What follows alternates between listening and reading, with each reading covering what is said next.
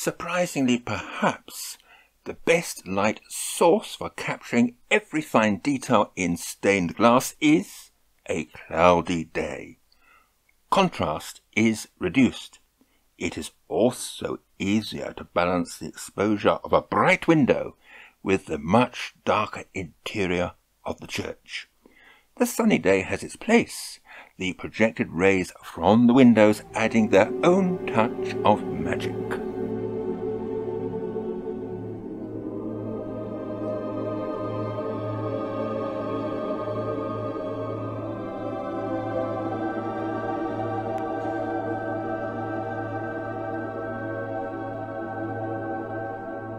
You can probably get away with a tripod in a country church, but not a cathedral. Anyway, and quite deceptively, there is so much light passing through a window that hand-holding the camera should not be a great problem, even without the luxury of an image stabilizer. Nevertheless, most of my shots are taken with the Olympus EM1 Mark II and the 12-100 Pro lens, both of which have image stabilizers. On occasions, I have resorted to other lenses and camera bodies too. Capturing important detail even on a dull day requires a special technique.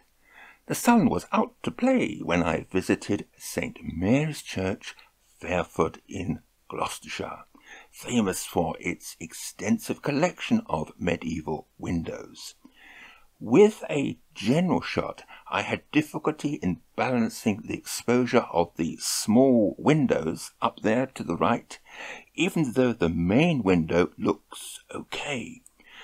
Going in closer to this window, known as the Devil's Window, if I don't spot meter, I get blown out highlights that are difficult to correct. But spot meter on those highlights and then lighten the dark areas in post-production, tone and colour are then restored. The second photograph was probably taken on a different day, therefore the exterior lighting will also have been different. Now this is a technique I practice for most of my photography, as blown out highlights are more difficult to correct than underexposure. Photographers more interested in numbers and statistics may shake their heads, but in my defense, I give you some pictures instead. This detail of the west window in Fairford Church shows why it has earned the nickname Devil's Window, and I am wondering who it reminds me of. If you are particularly interested in medieval glass, then head for Canterbury Cathedral. Recent research suggests that some of the glass is older than at first thought, dating back to the 12th century, therefore some of the oldest in the world. Some show Thomas Becket, who was murdered within the cathedral in 1170.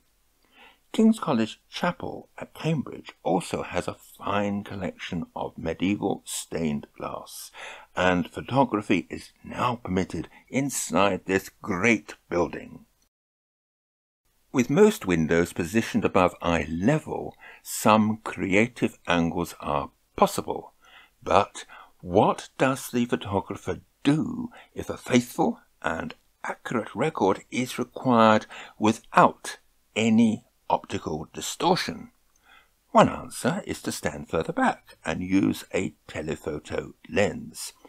This reduces the angle of tilt, lessening the convergence of uprights. Of course, this is conditional that there is nothing in between, and that a tripod can be used to reduce camera shake. However, this was handheld with, yes, you've guessed it, the Olympus EM1 Mark II and the 12-100 Pro lens, and you know the rest, but has it worked? I was also able to correct the convergence in Adobe Lightroom, which would not be possible with the shot nearer to the window. As mentioned earlier, handling the dynamic range is challenging, rain or shine outside. I prefer to work with a single image, spot metering close to a highlight, save to RAW, and then correct in Lightroom. Some photographers will find these changes eye-watering, but they are founded upon many years' experience that has become second nature.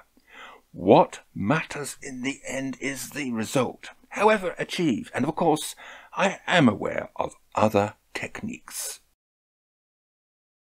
A huge benefit of photography is to bring the world closer to an audience.